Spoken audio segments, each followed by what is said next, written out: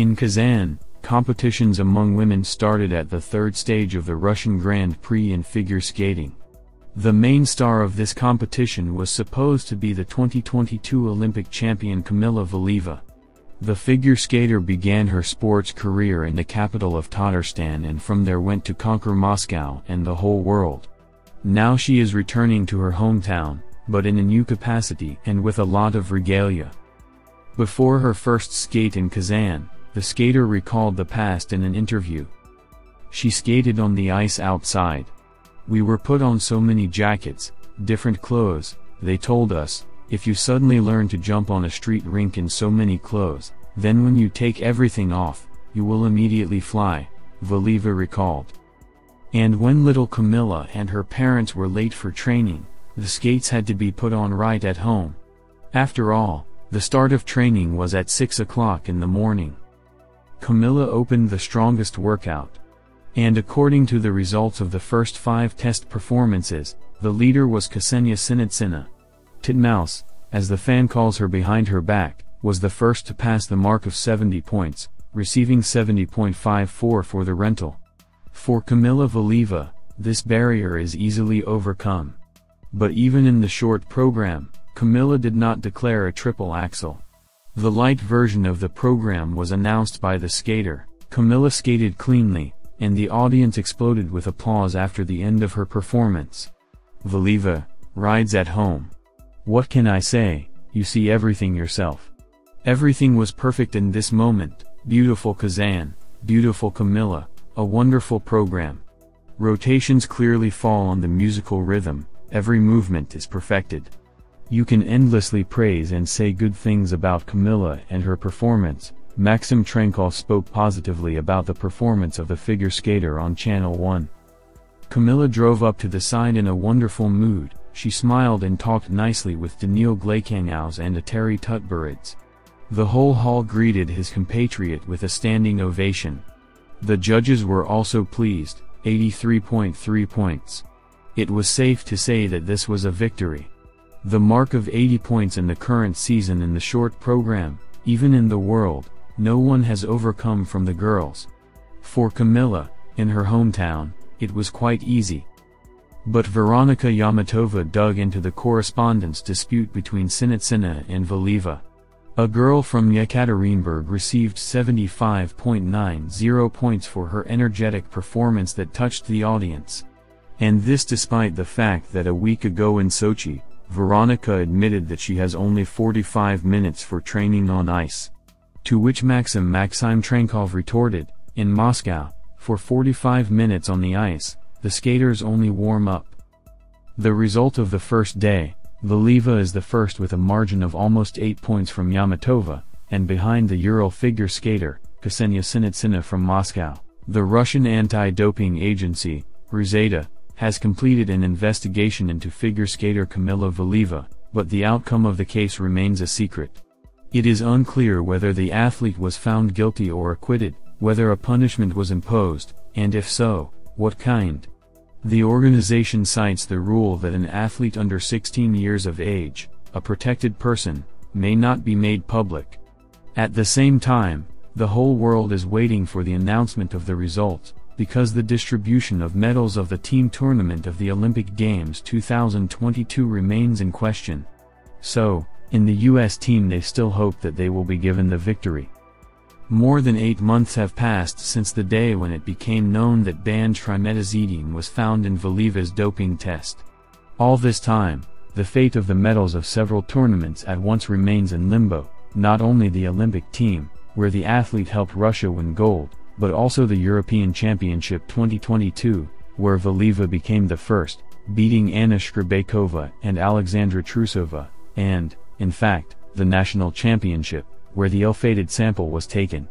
After all, if the violation had been revealed on time, Kamila's results at the Russian Championship would have been cancelled, and she could not have gone to the European Championship at all.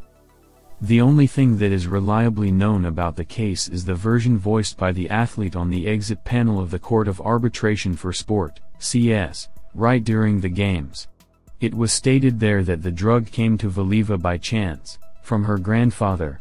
Randomness, by the way, is confirmed by other clean tests and a minimal trace of trimetazidine in a positive sample.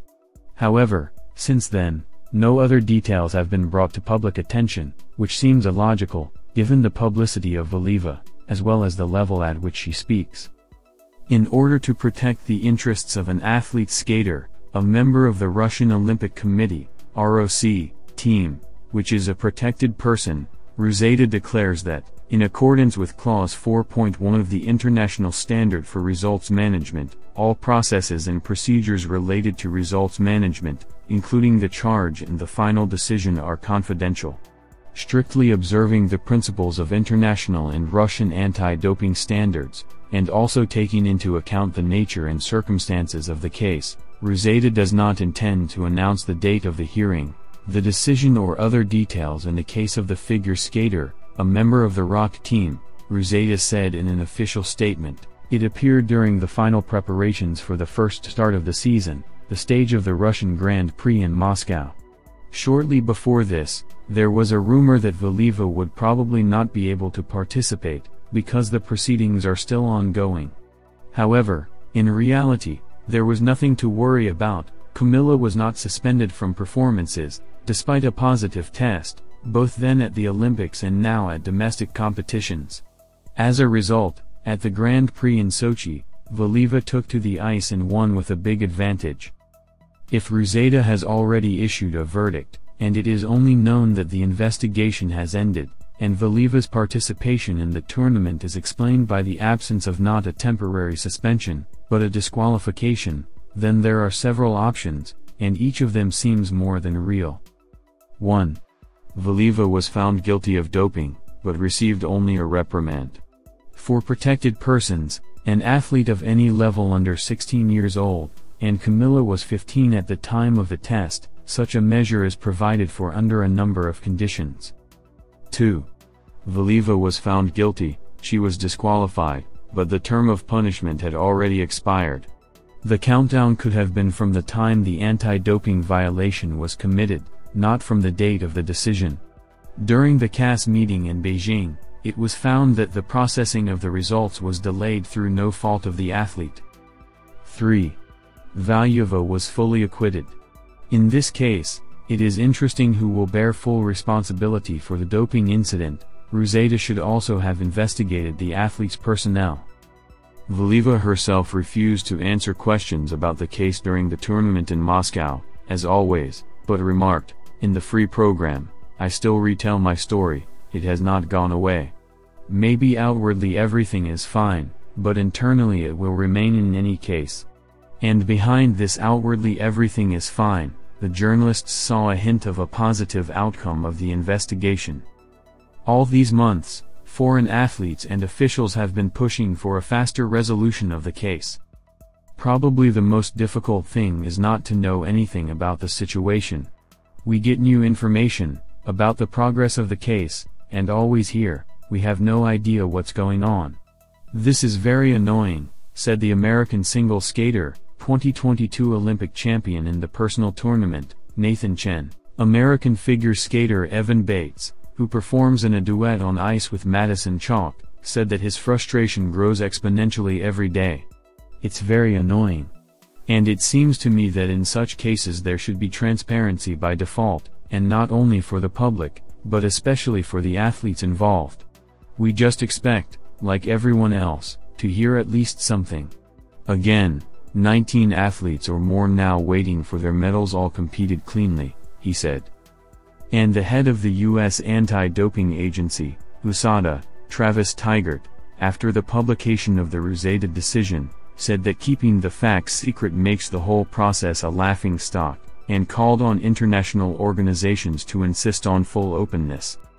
Without this, neither the athletes nor the public will be able to believe that what happened at the 2022 Games was real, and not just another fraudulent victory for the Russians, as it was many times before, which the evidence clearly showed, the American added.